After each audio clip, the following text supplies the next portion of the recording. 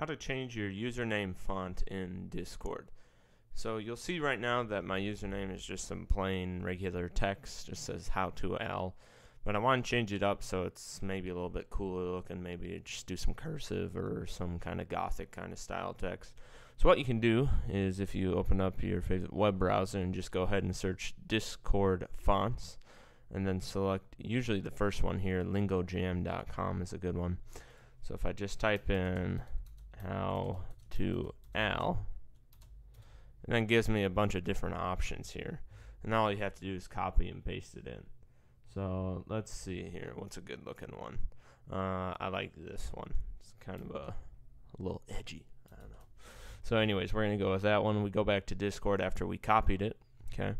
And then we paste it into our username section, and then you're gonna have to put in your password as well. I put mine in before starting the video, save us some time. Then go ahead and click on save.